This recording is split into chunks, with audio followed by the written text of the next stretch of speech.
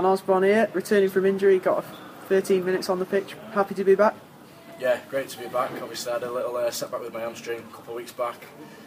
Nothing too serious, but obviously, you know, setback's a setback, but it's just great to be back in with the lads. First goal for the club today in the 90th minute, how did that come about? Well, hopefully the first of many.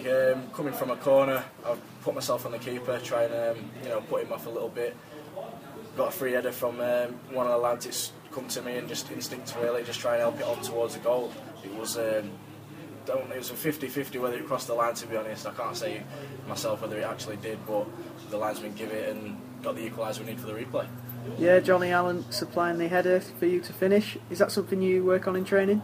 Set pieces? Yeah, we've done set pieces quite a lot recently. We did it on Thursday, doing, you know, corners from both sides, attacking and defensive wise, and the throw-ins as well. So it was good to see him come off.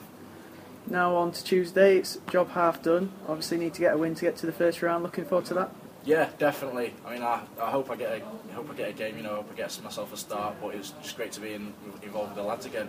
You know, everyone, you know, there's a great team spirit, and everyone seems really up for the game after we come in after the game, and you know, there's a really good togetherness. So hopefully now we can go and beat them at home. Cheers, Leon Osborne. On to Tuesday against Hyde FC, 7:45 p.m. kick-off.